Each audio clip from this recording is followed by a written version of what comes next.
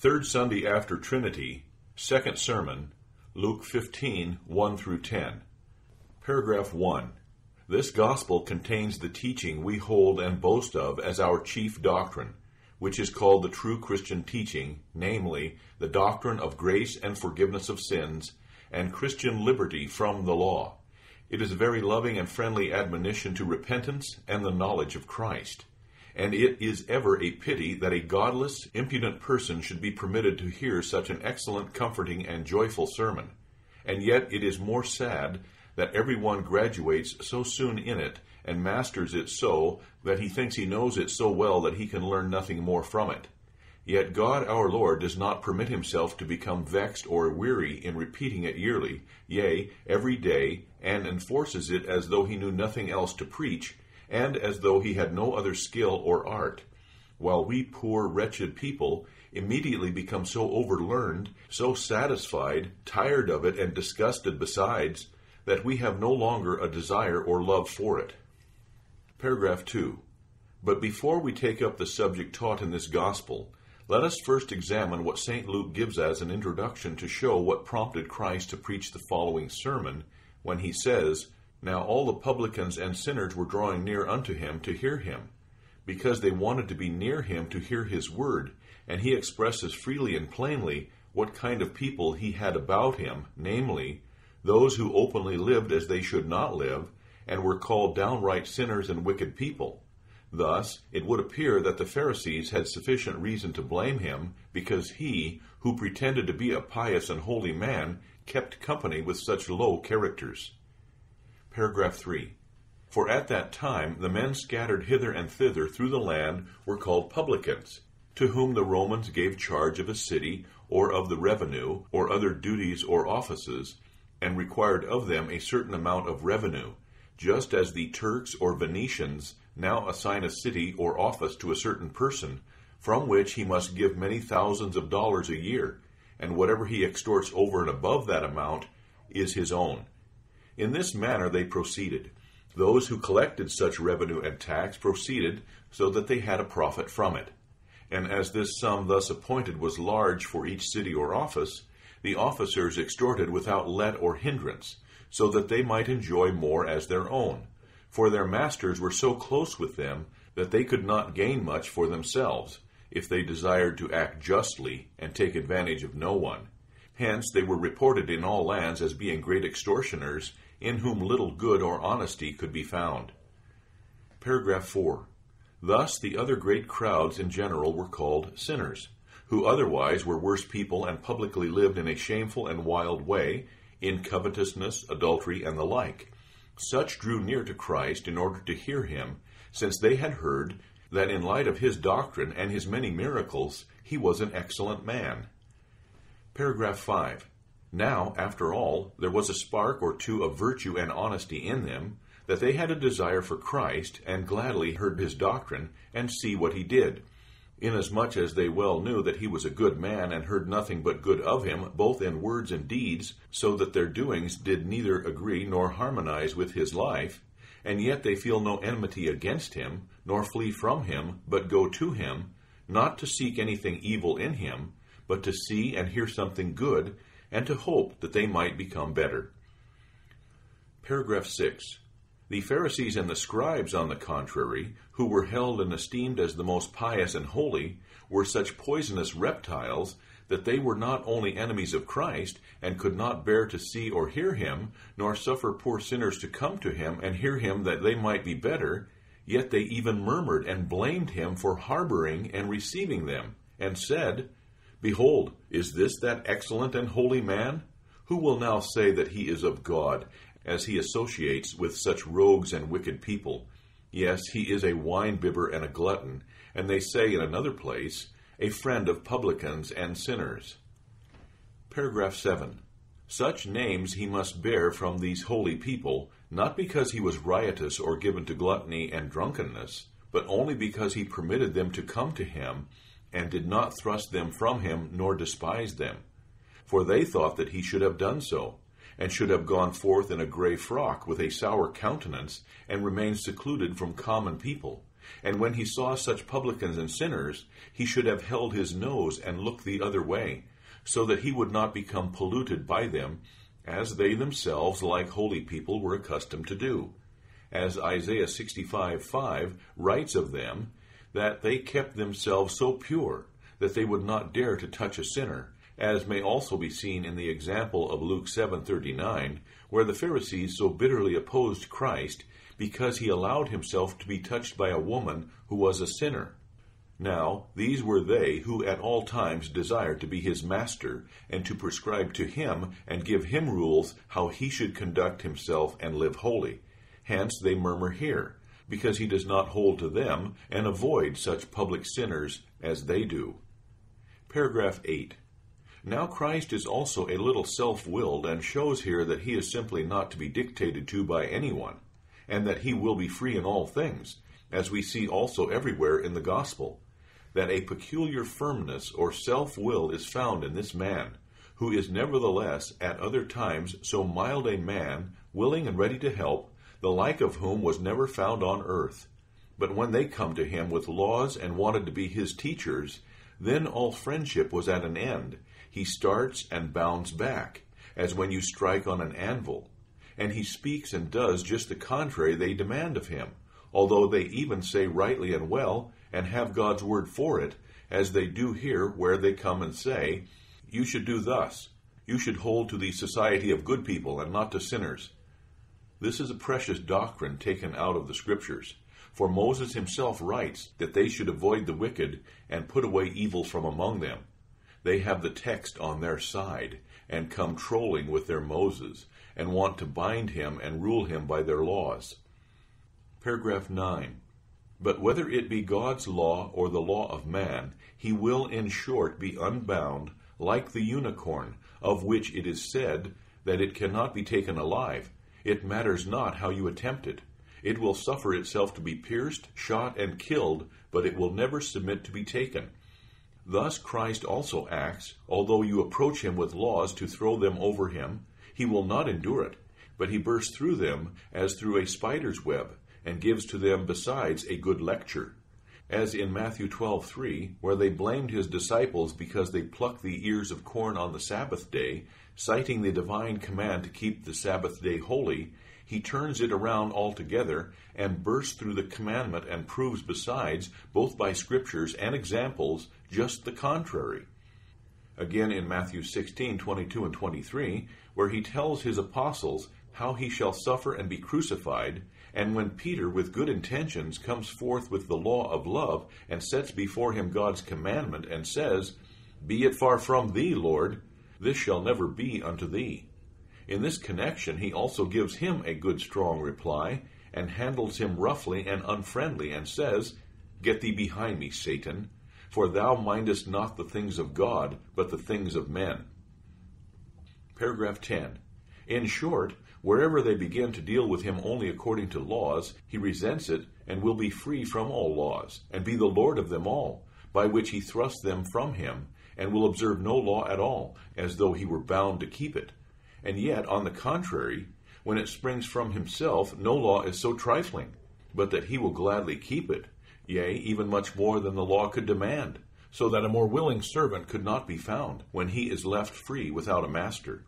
Yea, he even humbles himself as lowly as to wash and kiss the feet of Judas, his betrayer, and protects his disciples at night, as history relates of him, and we may well believe, as he says himself, Matthew 20:28, even as the Son of Man came not to be ministered unto, but to minister.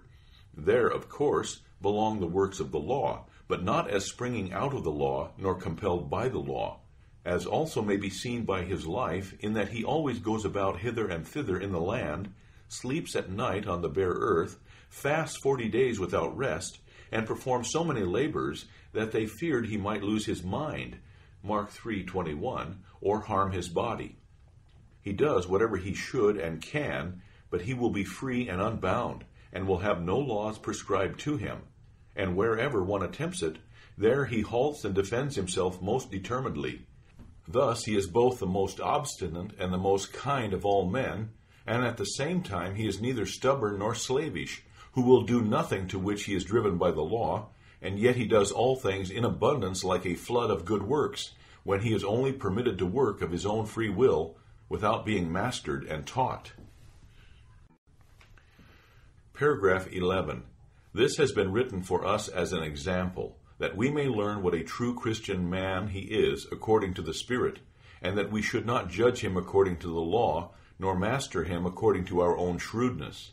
For this reason also Christ is our Lord, that he may make out of us such people as he is himself. And as he will not suffer himself to be bound by any laws, but is Lord over the law and all things, thus also the faith of a Christian church should not suffer it. For through Christ and his baptism we are to be so highly exalted and liberated that our conscience according to faith may know no law, but simply remain unmastered and unjudged by the same, that nothing else may be so cheerful to us, according to the internal experience of conscience, than as though no law had ever appeared on earth, neither 10 nor 1 commandment, either of God or the Pope or the Emperor, but at all times stand in liberty, that we can say, I know no law, and do not desire to know any. Paragraph 12. For in the estate and nature by virtue of which we become Christians, all human works cease, and hence all law. For where there is no work, there can be no law to demand work and to say, do this, leave that. But we are, through baptism and through the blood of Christ, simply free from all works, and justified by mere grace and mercy, and even live before God alone by them. This is, I say, our treasure, according to which we are Christians, and live and stand before God. For how we should live according to the outward life in our flesh and blood before the world has nothing whatever to do here. Paragraph 13. Therefore a Christian must so learn to rule his conscience before God as not to permit himself to be ensnared by any law, but whenever his faith is attacked by the law, let him defend himself against it, and act as Christ does here and in other places, where he shows himself so firm, exceptional, and odd, that neither Moses nor any legal exactor can do anything with him, although he is otherwise the most humble, the most gentle and friendly of men. Paragraph 14. However, this is an excellent and sublime art, which no one knows but he alone who was the master of it, who was able to defy all laws and teachers of law. But we cannot attain to this high degree, for the devil sports with our flesh and blood, when he attacks a man in his conscience, and makes him tell what he has done and not done, and disputes with him both concerning his sins and piety. Here a man is drawn into a pit of clay and deep mire, so that he cannot extricate himself, but only sinks deeper and deeper. For it rests upon him as a heavy load and presses him down, so that he is not able to rise above it, under which he goes on and consumes himself with it, and cannot obtain peace. As I also feel in my own experience, when with my labor I cannot extricate myself, although I labor incessantly, and though I strangle myself to get out of the pit, that I might rise above the law and accomplish enough to compel it to be quiet and say, well, you have done sufficient, now I am satisfied with thee. But it amounts to nothing, for it is such a deep pit and mire, out of which no one can emerge, even if he take the whole world to his assistance, as all can bear me witness who have tried it, and still daily experience. Paragraph 15. Now the cause of this is that our entire nature is so, that it is in short inclined to be occupied with works and laws, and hear what they dictate, and follow those who say, why does he eat with publicans and sinners? If he would eat and drink with us, then he would do right.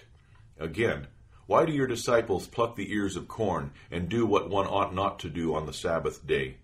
and they always act in dispute with the law until it says, "Now you are good," for it cannot rise higher, nor understand anything better than the doctrine of the law is the highest doctrine, and its righteousness is the best life before God. Thus human nature remains in the law, forever captive and bound. And as it lays hold and makes the attempt, it can never quiet the law, so that it has nothing to demand or to punish, but is compelled to remain captive under the law as in a perpetual prison.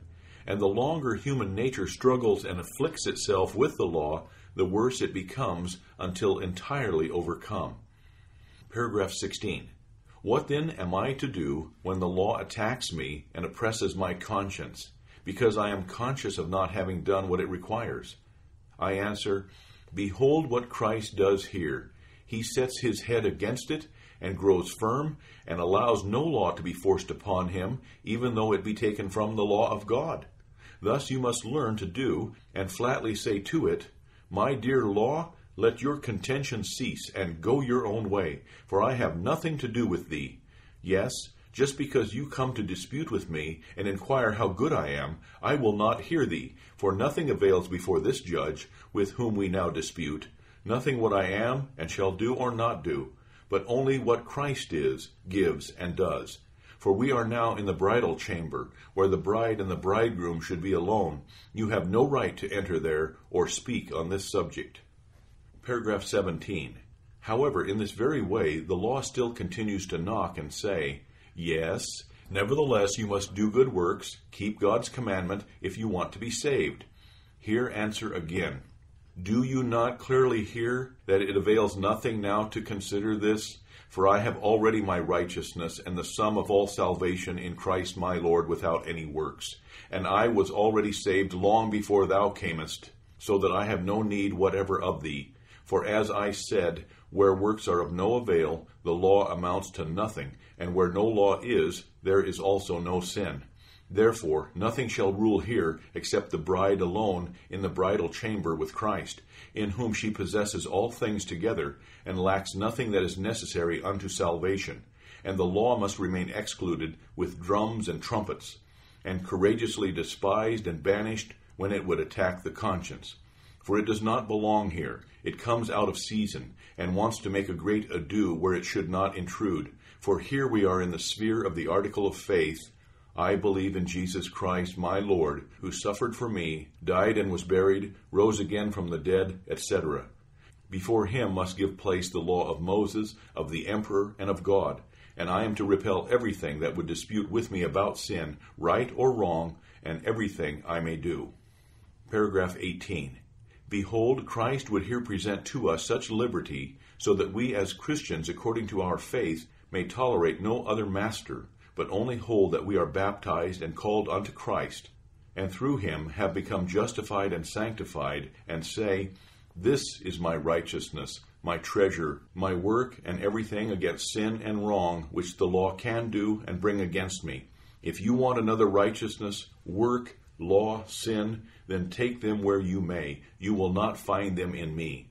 In this way, a man may defend himself and withstand the suggestions and temptations of the devil, either referring to past or present sins, so that these two may be kept wide apart, Moses and Christ, works and faith, conscience and the outward life, so that when the law attacks me and would terrify my heart, then it is time to give the good law a furlough, and if it will not go, bravely drive it away and say, gladly would I do and promote good works where I can at the proper time, when among the people. But here, where my conscience must stand before God, I will know nothing of them. In this only let me alone, and do not speak to me of what I do or fail to do. Here I will not listen either to Moses or the Pharisees, but my baptism and Christ only shall reign here in full sway, and I will, like Mary, sit at his feet and hear his word. But Martha must stay out and go about in the kitchen, and do her housework, and in short, leave the conscience alone. Paragraph 19. But how is it, if I still continually have sin in me, that is certainly not right? I answer, it is true, I am a sinner and do wrong, but I am not going to despair on that account, nor run straight to hell, or flee from the law. For I have still a righteousness and work far above Moses, by which I apprehend him who apprehended me, and I cleave to him who has embraced me in baptism, and laid me in his bosom, and by his gospel has promoted me to the fellowship of all his benefits, and commands me to believe in him. Where he is, there I command the Pharisees and Moses with his tables, all lawyers with their books, all men with their works, immediately to be silent and depart. For here no law has any right to accuse or demand, although I have not done it, nor can I do it. For in Christ I have such things in abundance, whatever I need or lack. Paragraph 20. Such, I say, is the Christian's doctrine and skill, and it belongs only where Christ reigns, and the conscience acts as in God's presence. But this is not preached to rough, impudent, and light-minded people, who understand nothing of it, and who, as St. Peter says in his second epistle, 3:6, only confuse and pervert such doctrine to their own condemnation, from which they take license to live as they please, and say, "Oh, why shall I do good works? What harm is it if I am a sinner? Has not Christ abolished the law?" Now this too will not avail, for here you must view Christ from another point, and observe what he further does. For here he himself says that he is the man who seeks the poor lost sheep, and besides proves it by his present deed, in that he receives publicans and sinners and preaches to them.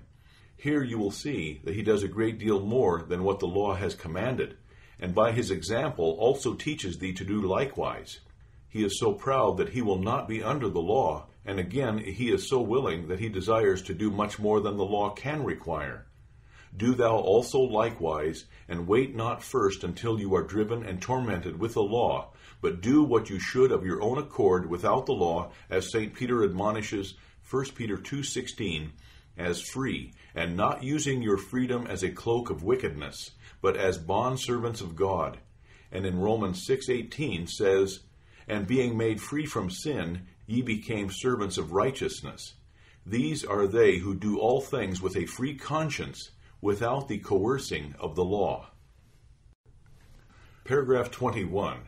For where the gospel is truly in the heart, it creates a new man who does not wait until the law comes, but, being so full of joy in Christ, and of desire and love for that which is good, he gladly helps and does good to everyone, wherever he can, from a free heart, before he ever once thinks of the law.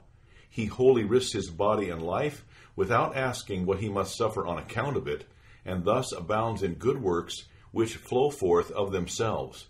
Just like Christ will not be compelled to pick up a straw, but without compulsion he permits himself to be nailed to the cross for me and the whole world, and dies for the lost sheep. This may indeed be called work above work. Paragraph 22. Therefore, learn now carefully to discriminate, both rightly to place and to divide these things, when it comes to the test, and when the law and sin would dispute with the conscience, that you courageously take the word out of the mouth of Moses, and tell him to be still, and order him out to your old man, whom you are to lead into the school of Moses, that he may dispute with him and say, "Listen, you are both lazy and slow to do good and to serve your neighbor. When you should praise Christ, you rather drink a bottle of beer. And before you expose yourself to danger for Christ's sake, you prefer to rob and cheat your neighbor wherever you can. For the same lazy scoundrel, who will not move, whose hands will not work, whose feet will not go where they should, whose eyes are not chaste, here you may take stones and smite the old Adam until he moves." Paragraph 23. Therefore, when Moses attacks me where it is right, I am to say to him, "I will gladly hear and follow thee, namely with my hands and life, aside from the faith and righteousness of my conscience before God. There thou mayest reign like a schoolmaster amid the servants of the family, and order me to be obedient, chaste, and patient, to do good to my neighbor, to help the poor, to praise and honor God. Besides, allow myself to be disgraced and slandered for the sake of his word, and suffer the world to bring upon me all its torments. In all this I am well pleased, and am willing to do even more than I am able as to the outward man. For Christ says the spirit is willing, and more than willing, but the flesh is weak. For thus he permits himself to be circumcised, to offer in the temple, to be scourged and crucified, none of which was necessary for him, nor could the law demand them from him. But should Moses go further, where he has no right, that is, into my heart and conscience, there I will neither hear nor see him. For there I have another great and unspeakable treasure, called Christ, with his baptism and gospel. In a word, what concerns the outer man, there Moses cannot burden nor urge too much, but he dare not in the least burden the conscience. For where the Spirit is who brings us Christ, he is above all law, as St. Paul says, 1 Timothy 1:9, that law is not made for a righteous man, and yet he at the same time does more than he is able to accomplish according to the flesh. For after the flesh we are nothing but sinners, and as to our persons, we would of course have to remain condemned under the law, but by virtue of Christ and baptism we rise high above all law. Paragraph 24. Thus let Moses carry on his rough work, aside from Christ, to urge those who are not Christians, or ever spur the old Adam. For Christians he cannot thereby make either pious or righteous. But of course he does this, namely, he shows them their duty, which according to the Spirit they gladly do, and much more besides, except that the flesh does not willingly follow nor obey the Spirit, so that on this account they still need not be admonished and urged. But at the same time the conscience must remain free, for the law has no right here before God to accuse and condemn. Wherefore in Christianity such doctrine and admonition must be upheld, as even the apostles did, whereby everyone is admonished and reminded of the duty of his calling. Paragraph 25. But Moses must be allowed to have absolute rule over those who are not Christians, and burden them both outwardly and inwardly, so that he may force and torment them to do what is right and omit what is wrong, although they do not do it gladly, like the licentious multitude and stiff-necked people, who neither esteem nor understand the liberty of Christ, although they can prate and boast of the gospel, and yet they only misuse it for their own licentiousness. They should remember that they belong under Moses. For they are not people who can grasp our doctrine. They go along so securely, and think they have no need of the gospel, or that they know it well enough, because it is only for those who thus dispute with the law because of their sins, and the wrath of God, and are frightened by it, and feel their hearts say to them, Woe is me! How have I lived? How shall I stand before God? And thus they go about too timid and bashful, whereas others are too hard and presumptuous, so that they neither feel nor care for any law, nor for their sins and distress. Hence to both it is unequally distributed, so that those who ought to have nothing to do with the law are the only ones to feel it, and they have too much of it. But the others, who only ought to feel it, do not concern themselves about it at all. Yes, the more you try to terrify them with the law and the wrath of God, the harder they become. Therefore they need another master, namely the hangman and the sheriff, to teach them, if they will not do good in God's name, that they may be obliged to do it in the name of someone else, and have no thanks for it, but receive hellfire and all torments as their reward. Paragraph 26. On the contrary, Christ, here and everywhere, as I have said, teaches us, who feel our sins and the burden of the law, and would gladly be Christians, both by his example and his sermons, to accustom ourselves to contend against it, and directs us from ourselves to himself, and not to give place to the devil, who by the law would invade the bride chamber of Christ, and sit in his place, that is, rob the conscience of its joy and comfort, in order that he may force man into despair, so as not to be able to lift up his head or heart to God. For this is called the Christian's art, who should learn and know more than the vulgar, profane crowd can know and understand, namely, that they are able to contend against and withstand the devil when he attacks us and desires to dispute with us with the aid of Moses, so that we simply allow him no argument or conversation, but direct him from Moses to Christ and stay with the latter, for he only goes about cunningly to bring us from Christ under Moses, for he knows when he accomplishes this, he has the victory. Paragraph 27. Wherefore be on your guard that you be not led from the way, or be tempted out of your sphere. But, although he already sets forth many things from the law, which is also God's word, which you are in duty bound to obey, you can answer him and say, Dost thou indeed not understand that I will now neither know nor hear of any law? For we are now within a sphere and on ground where there is no question as to what I shall do or leave undone. I already know well enough that I have not done, nor do I do, what the law requires. But here is the question: how may I acquire a gracious God and the forgiveness of sins? And how shall I learn the article of faith concerning Christ? Here I will abide in the arms of Christ, and hang about his neck, and creep into his baptism. God grant it, and let the law say, and my heart feel what they may. If we can only keep this chief part pure, and this bulwark firm, and well secured, then I will gladly do and suffer externally as much as is laid upon me. Paragraph 28. Behold, whoever learns this art well is a truly perfect man, as Christ was, so far above law that he might also call St. Peter a devil, the Pharisees fools and blind leaders, and stop the mouth of Moses and order him to keep quiet, and thus live entirely without any law, and yet fulfill all laws, and be proud and firm against everything that would bind and lead him captive, and yet also of his own free self be serviceable and subject unto all men. Paragraph 29. But here we are always deficient, that we can never properly learn this, for the devil lies in our path and leads us so far that we pervert it and are only too willing and modest to hear everything the law says and become frightened at it, when we should raise our head and neither hear nor follow it. Again, in external matters, we are only too liable to fall into license, when we should courageously keep down the body and exercise it with the law, that it may be compelled to suffer everything that causes it pain, because it still continually commits sins. Yet, so that sin here remain without, where it should remain, and have its Moses to lay upon its back and oppress it. But internally, no sin or law ought to reign, but Christ alone with pure grace, joy, and consolation. Then all things would go right, and man would be prepared for every good work, both to do and suffer all things with joy, with a glad and willing heart, out of good, honest faith in the grace of God through Christ, so that the conscience remain a master over all laws, and the flesh be subject to all laws. Paragraph 30. Now, whoever can do such things, let him thank God and see to it, that he be able to do it only not too well or loudly boast that he has great skill.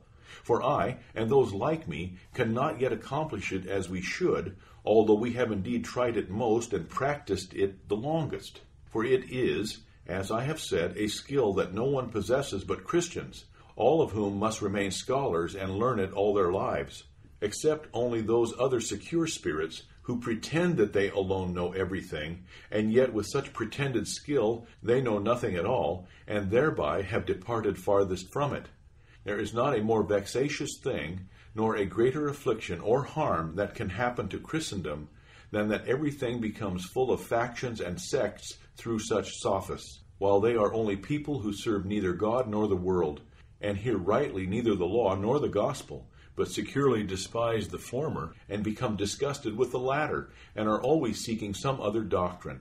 But we do not preach in their behalf, for they are unworthy of it, and are punished by God, so that they can never learn it or derive any benefit from it, although they hear it.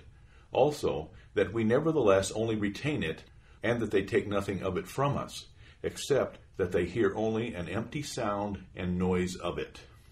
This is the first part which Christ here teaches by his own example, how we should keep our conscience free from all disputations of the law, and from all the terrors of the wrath of God and of sin. Now let us examine this beautiful sermon of the Lord, where he begins and says, Part 2, What man of you, having 100 sheep, and having lost one of them, doth not leave the 99 in the wilderness, and go after that which is lost, until he find it? Paragraph 31. Christ the Lord is not only firm in that he refuses to obey their doctrine and despotism, but also shows good reasons for doing so, and with great care and fine skill overthrows their objections and stops their mouths, so that they have nothing to say against it.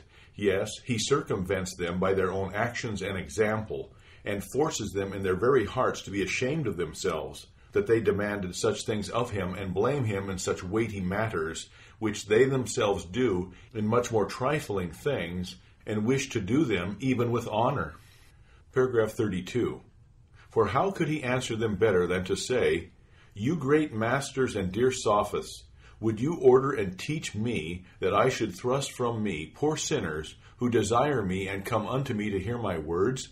While even you yourselves, for the sake of one lost sheep, do much more. When among 100 you miss a single one, you leave the 99 in the wilderness, that is, in the field with the shepherds, standing all alone, and run after the one of the 100, and have no rest until you find it. And this you call a good and praiseworthy deed, and if anyone would reprove you for it, you would consider him mad and foolish. And should not I, the Savior of souls, do the same for men as you do for a sheep? Although there is no comparison whatever between a soul and everything else that lives and moves of all the creatures on the earth. Then should you not in your hearts be ashamed of yourselves, to boss and reprove me in a work which is infinitely better than the work you yourselves praise and are compelled to praise? So if you reprove me, you must first condemn yourselves. Paragraph 33. This is called giving a good answer, and in all honor putting them to silence, while he gives sufficient reasons why he does not at all need their great authority, yea, he will not, neither should he endure it. And so they run on as is their nature, for they obtain thus nothing but their own sins and shame. For it is truly a shame to all masters, and an insufferable outrage for them to attempt to dictate to him, who is appointed of God, Lord over all. But it ought to be, as I said, whoever desires to direct and judge a Christian, and lead him away from his baptism and the article of faith in Christ, and to govern him by his wisdom and laws, does not only make a fool of himself, but also causes abomination and murder. For he defiles God's temple and sanctuary, and with a devilish outrage invades his kingdom, where he alone should reign through his Holy Spirit. Wherefore he fairly and justly deserves that God should also put him to sin and shame before all the world, because he wants to be a master in the devil's name, whereas Christ alone is master, and with his head he runs against him, who is too high and wise for him. Paragraph 34. Therefore it is not a good thing to trifle with Christians, for they are living saints, who are undisturbed before all the world, only because of their man whose name is Christ. For men gain nothing in him at any rate, as he will not suffer others to teach and rule him. So also a Christian can and should not suffer it, for if he suffers it, and gives place and yields to suggestions of this kind, where one would blame and master Christ in him, or attack his faith with the law and doctrine of works, then he is lost and fallen from Christ. Therefore let us only hold firmly to him, and care not if the whole world outwits and masters us. For when we abide in him, and hold fast to the true sense of this article of faith, we will easily overcome all such fanatics, and put them to shame. For this, Christ shall and will remain uncorrected, and without a master, but he alone will rule and reform the whole world, so that they shall either by grace acknowledge him as their Lord and Master, and themselves as fools, or without grace be exposed to shame and utterly perish. Paragraph 35. But, as I have said, this sermon is much too good, sweet, and comforting for the coarse, rough crowd and the mad, naughty mob, and so we do not preach it to them that they may know it, but only to those who are in the terrors and anxiety of conscience, or in the danger and toils of death, and when the devil disputes with them about their sins, to drive them into melancholy and despair. To those this lovely picture must be presented, that they may become comforted and joyful. But the rest, who already live in drunkenness and know but very little of melancholy and spiritual sorrow, are to be diverted to Moses and Mr. Hangman and his servants, and afterwards to the devil. For it is painted so very friendly and much better than any man can paint it, and no one is so eloquent as to outline it or equal it with words, but as much as possible it must be grasped by faith in the heart. However, we must notice a little of it, so as to give an occasion to meditate upon it. Paragraph 36. Christ says, I have 100 sheep, that is, the little flock of entire Christendom, from which number one is lost and fallen from the communion of Christians. If you would know how it is with my heart, only truly describe such a shepherd and his lost sheep. Paragraph 37. For while the shepherd is merely a man and tends his dumb animals, created to be slaughtered and killed, yet he has such a sympathetic heart for his lost sheep that he is in as great anxiety to find the sheep as it is to find its shepherd. For as soon as the sheep knows, as it does by instinct, that he is its shepherd, it is not at all afraid, but runs up to him with all confidence and walks along before him in perfect trust. Yes, as soon as it only hears his voice, it bleats and runs after him, and has no rest until it comes to him.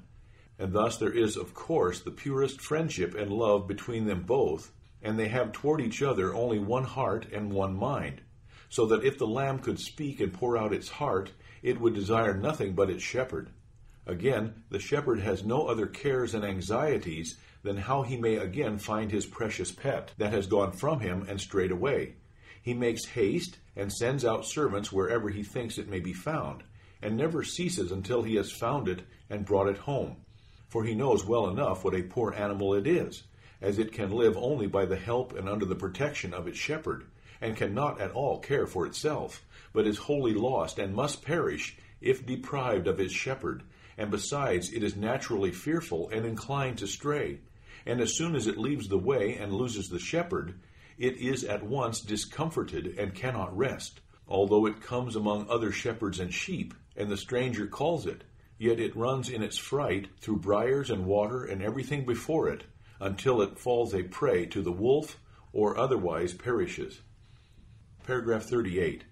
But still it has in it the virtue and good nature, that it holds with all diligence to its shepherd, and knows his voice so well, and when it hears it, it runs immediately to him, and will not permit itself to be taken from him, though all the world may call and coax. And though it be already lost or gone astray, still it has the hope as much as instinct gives it. If it can only once again hear its shepherd, it would be cheerful and void of all care. Thus the shepherd is not for the purpose, when he finds it again, to be angry at it, and thrust it away, or to cast it into the jaws of the wolf, but all his cares and thoughts are only to allure it in the most friendly manner, and treat it in the tenderest way. He takes it upon his shoulders, holds and carries it, until he again brings it home. Paragraph 39.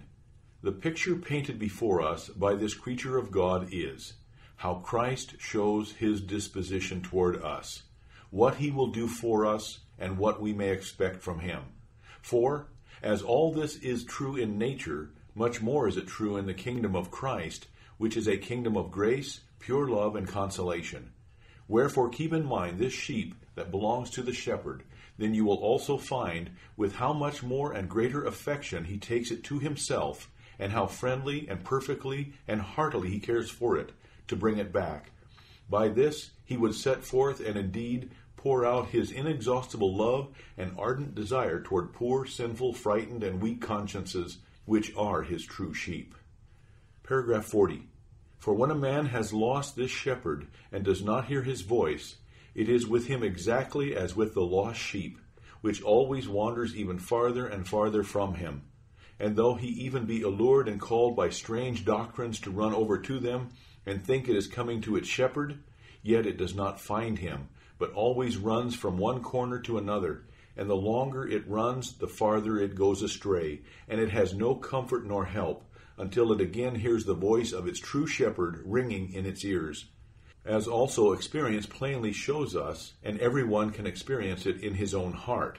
For if the second article of the creed concerning Christ be taken away or not taught, then here comes a factious spirit, there a fanatic, where one perverts the sacrament of the altar, the other baptism, and one preaches this, the other that, concerning strange holiness of life, and each one entices the poor sheep to himself, and pretends to be the shepherd, by which the sheep strays more and more, until it loses the way altogether. Paragraph 41. Moreover, the devil also joins in with his own thoughts, which he shoots into the heart. Ah, if you had done this or that, or not done it, by which the heart becomes only more fickle and erring, that it does not know whither to go. This certainly takes place when Christ is removed out of sight, and the article of faith concerning him is not taught. It matters not how they teach, advise, and admonish. it will only be worse and approach nearer destruction unless the true shepherd with his own voice comes again to him. Paragraph 42. Therefore, we should now learn rightly to know and recognize Christ our Lord, that we not regard him as a tyrant or an angry judge, as hitherto he has been preached to us, and as the devil always presents him to the heart, as one standing behind us with a sword, but as the little lamb naturally beholds its shepherd, not at all as one who would frighten, hunt, and strike it down, but as soon as it first sees him, it becomes happy and obtains a hope as though it received help already, and needs no more to fear or care, and runs straight up to him with all confidence. Paragraph 43. Thus, too, if our confidence is to begin, and we become strengthened and comforted, we must well learn the voice of our shepherd, and let all other voices go, who only lead us astray, and chase and drive us hither and thither.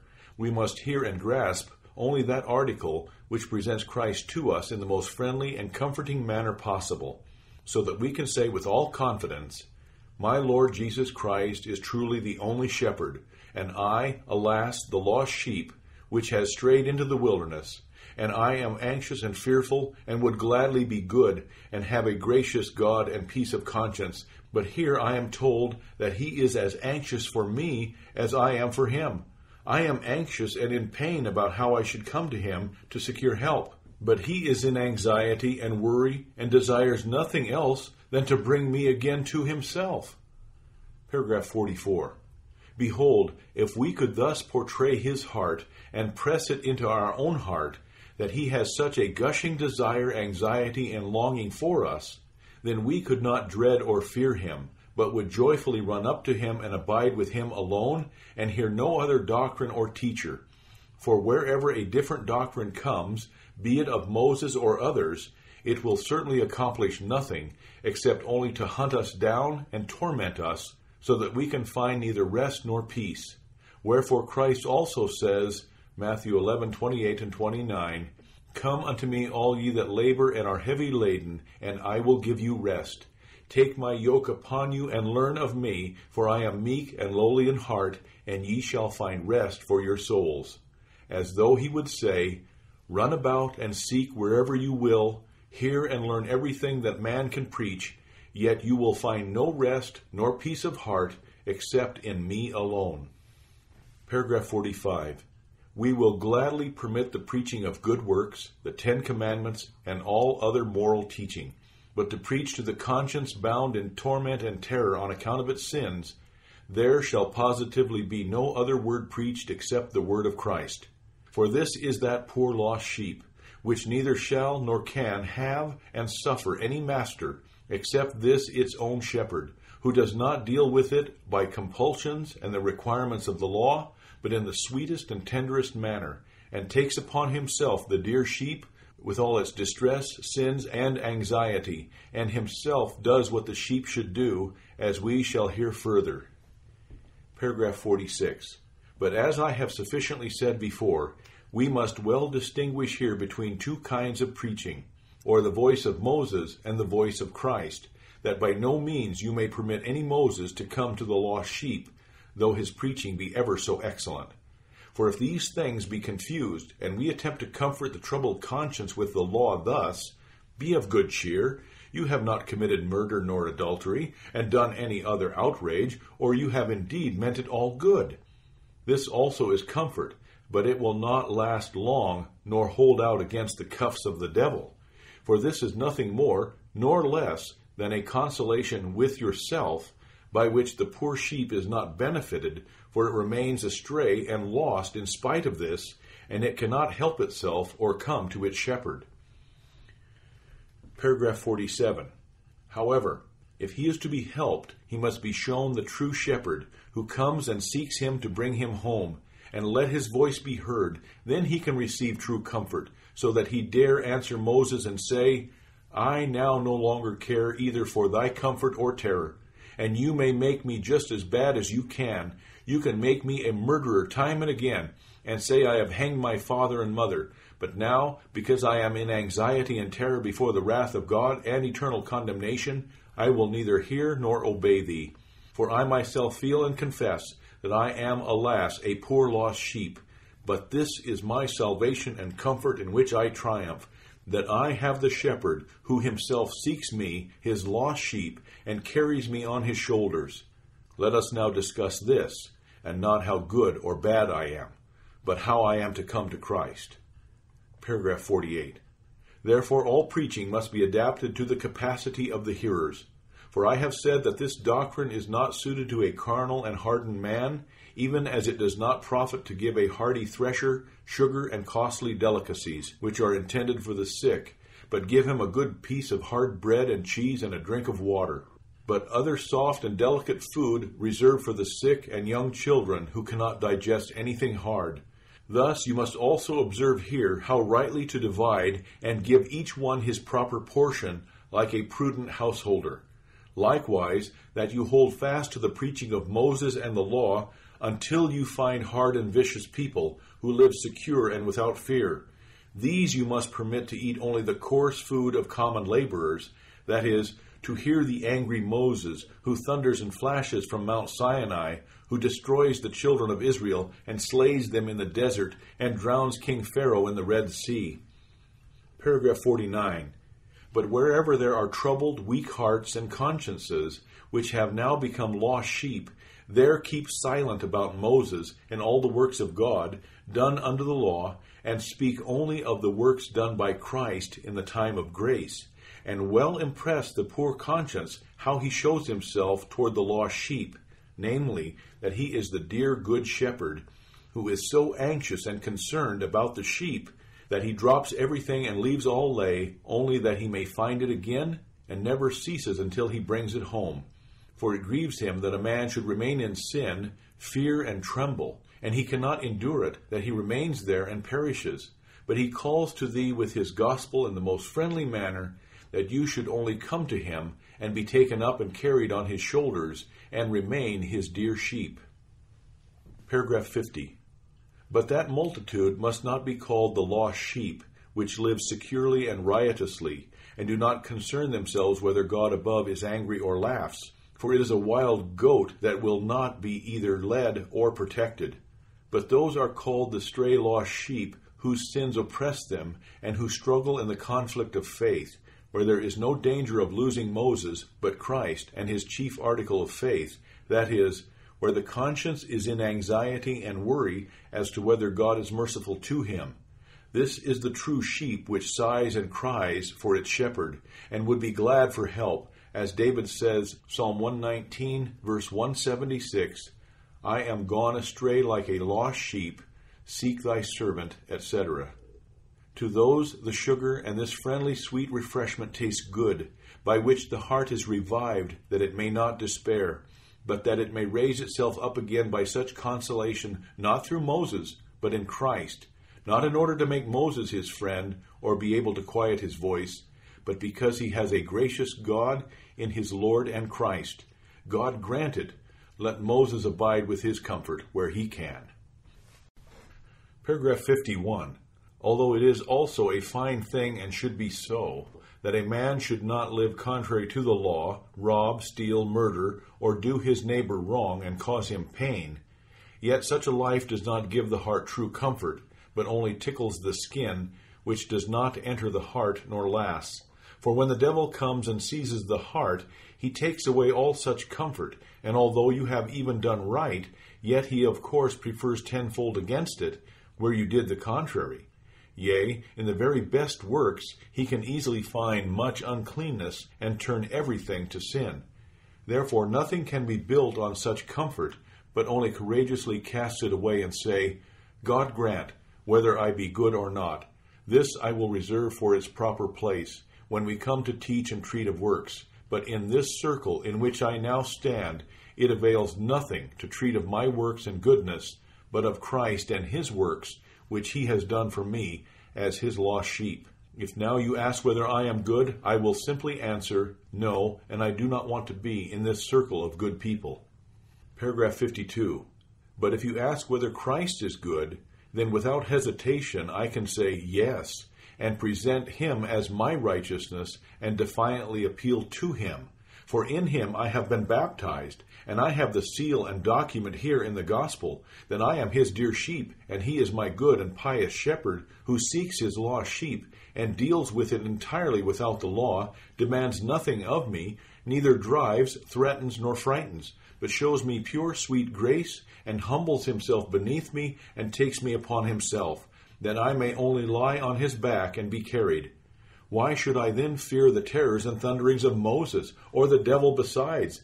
Because I am in the protection of that man who gives me his holiness and everything he has, to possess it as my own, and who carries and holds me so that I cannot be lost, because I remain a sheep and do not deny the shepherd or maliciously fall from him. Paragraph 53. Thus you have this picture presented in the most lovely manner it is possible to present it. But all this is done only on account of faith, for the picture is indeed fine and full of comfort, and is the truth itself, but it is wanting in this, that it is not felt in experience as it should be. For while the sheep runs astray, that is, when man feels his sins and they oppress him, and he does not know where to stand, and the devil terrifies him, then only the contrary takes place, and he cannot grasp that it is true, for all that he has here heard entirely departs through his present feelings and experience. For the devil has so perverted his vision that he sees nothing but God's wrath and indignation, by which his heart is so burdened that he cannot raise himself above it or turn his eyes from it, for he has so deeply sunk into it that he sees nothing else even in Christ than an angry judge, as he has been hitherto described and forced into all hearts by the scandalous papists, as sitting alone on the rainbow with a sword in his mouth. Paragraph 54. For the real art and roguery of the devil, which he practices on the poor wandering sheep, are that he perverts this picture and makes a continual bawling in his presence, that he can no more recognize his shepherd, so that in Christ's name he might lead the man subject to Moses, as he disputes about Christ just as he did before about Moses, so that he indeed needs a strong faith that is true, and a man first of all must contend against himself on this account. For his own feeling is powerful in itself, and the devil magnifies sin and terror so greatly that nerve and bone and the heart and the body could fail. Paragraph 55. Therefore it is not so easily learned as some imagine. When all is peace, it is easily believed that Christ is sweet and amiable, but when anxiety and terror break forth and overwhelm the heart, then man is blind and wandering, and will judge only according to his heart and feelings, to which he clings and confirms himself in his error. For he is held captive in it, and cannot think otherwise, but that it is as he feels it, and yet it is not true. Paragraph 56. Now this would be an art, were he able to say to his own heart, if you acknowledge yourself to be a lost sheep, you speak the truth. But that you would on this account flee from Christ, and imagine him to be a man who would hunt you down and frighten you, this is the work of the sorry devil himself. For if you rightly behold and confess him as your true shepherd, you would neither be afraid nor frightened at him, but you would run up to him with joy and confidence. For he is not present here to condemn thee, but he comes to seek thee, to carry you on his back, to help and deliver you from sin, error, the power of the devil, and every misfortune. If you now feel that you are a sinner and have deserved the wrath of God, then you should just on this account the more earnestly cry and run to your dear shepherd, that he might deliver you, and you should not imagine him to be anything else than the sheep does its shepherd, which cannot fear him, but is glad and happy as soon as it sees and hears him, although it has strayed away from him, and deserved on this account to fear him. But it knows full well that he bears no anger or indignation against such a sheep, and can expect nothing of him but love and every good thing. Paragraph 57.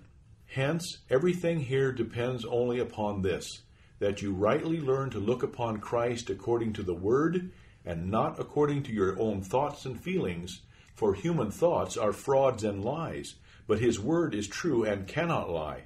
For he has even proved it by living deeds and examples, and daily proves it still throughout the whole of Christendom.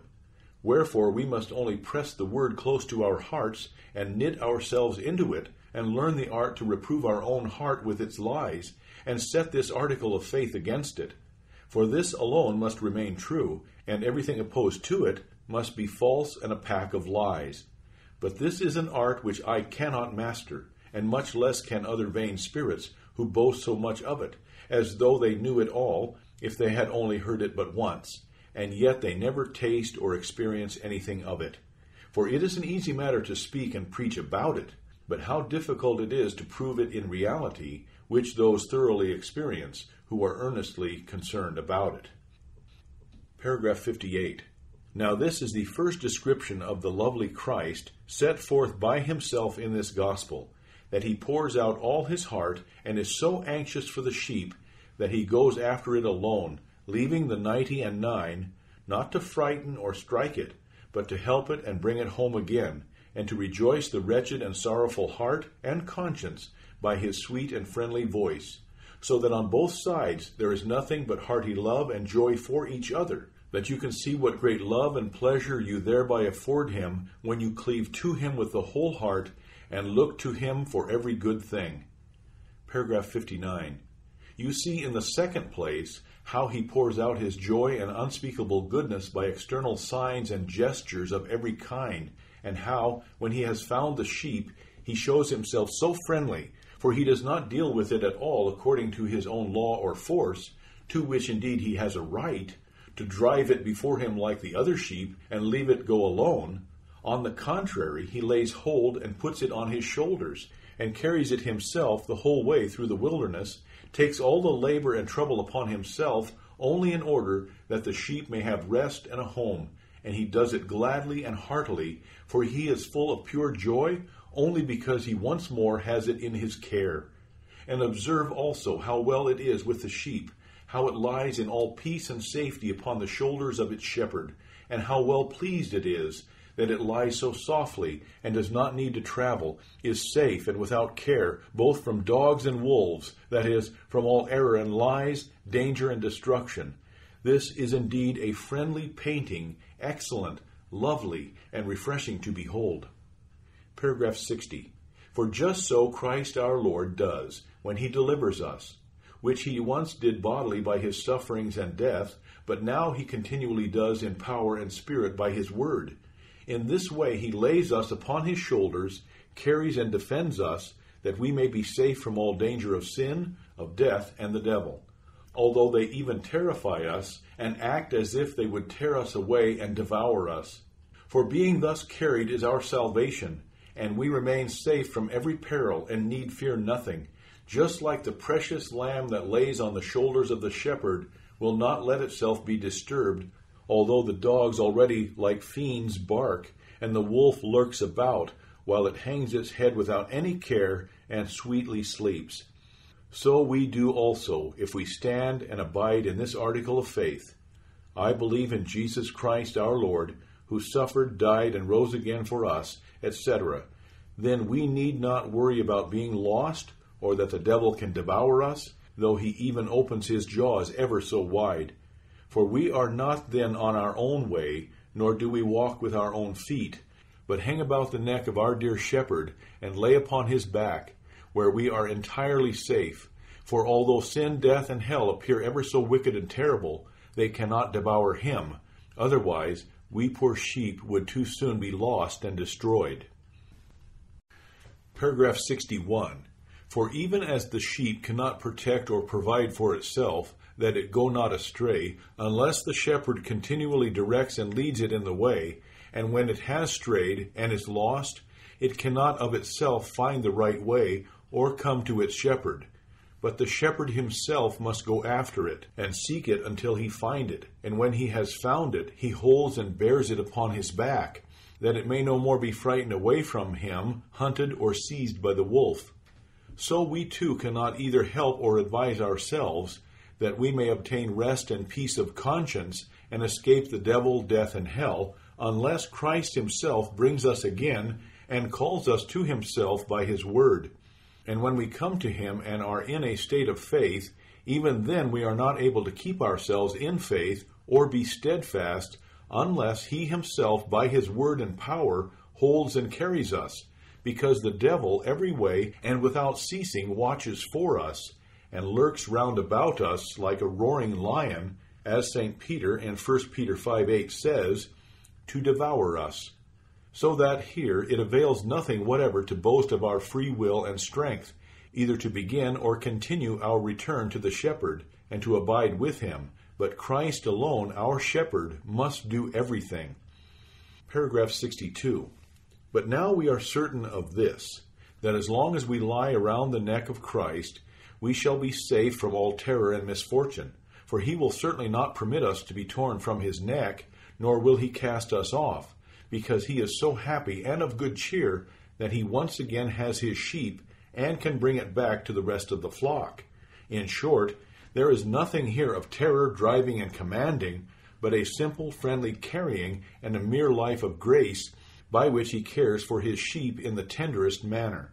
On the contrary, Moses, not like a shepherd of poor, weak sheep, but of rough, strong cattle, with his staff and rod, drives his herd before him a 3 days' journey into the wilderness, Exodus 3:1, until they become weary, for such treatment is proper for hardened and proud people. Paragraph 63. Even we also, when we come under Moses, namely, according to the flesh and the external life, must then go ourselves and do what the law demands. But according to our faith, we must not suffer any work to be forced upon us or required of us, but only permit ourselves to be carried and raised up most tenderly, not on horse and chariot, but on his own back and shoulders, which, as I said, is done when he permits his word to be preached unto us, that he died for us, and bore our sins in his own body on the cross, and put the devil with death and sin under his feet, and has led us unto eternal life, and always carries us as long as we live, so that we need not look to our life, how good and strong we are, but only lie upon his shoulders. For in this circle or article of faith, we need not be troubled about any sin, death, or life, but we have all things in Christ, who carries and defends us. Paragraph 64. Now he is not satisfied with the 2 parts, that he so lovingly seeks the lost sheep, and carries it so gently and with joy, but also when he brings it home he appoints a special feast and season of joy, and calls together his friends and neighbors that they may rejoice with him. Yea, he makes a great jubilee, that God in heaven, together with all the heavenly hosts and all creatures, rejoice over one sinner that repenteth. By this he shows and explains who it is that is called a lost sheep, namely, the sinner who repents, that is, who feels his sins and is heartily sorry on account of them, and would gladly be free from them, and come to Christ and amend his life, which is called having a miserable, sorrowful heart, and an afflicted conscience, which the devil attacks, that it might perish with sorrow and sadness. For Christ is such a man who seeks and carries no sheep, except that which is lost, and knows no refuge or help of its own. Paragraph 65. And now consider, how could he preach still more friendly and comfortingly, or what more should he do to make the heart joyful and awaken a strong confidence in him? Since we see such a shepherd, we miserable sinners are painted forth by him, who so unwillingly loses his sheep and so anxiously seeks it, and when he has found it, carries it with all joy, and spreads forth such joy that all the angels and saints in heaven, yea, and all creatures rejoice and smile over us so friendly, that even the sun must shine much more lovely. For as it is natural that when a man is sorrowful, the sun and everything looks dark to him, and again, when the heart is happy, then man appears twice as joyful, and everything looks to him lighter and brighter. Paragraph 66. Now he who can firmly believe this shall also receive true consolation and joy in and through Christ the Lord, because he has here the certain promise that if he cleave thus unto Christ, and permit himself to be carried on his shoulders, that he is a dear guest in the kingdom of heaven, and will be received with great joy. Paragraph 67. But we have altogether a different feeling in the sorrow and melancholy of the conscience, when the heart cannot think otherwise than that every angel stands behind us with a drawn sword, so that we have no good cheer either from God or angels, that even some cannot behold any creature with joy, and fear the friendly sun itself, yea, every leaf that stirs.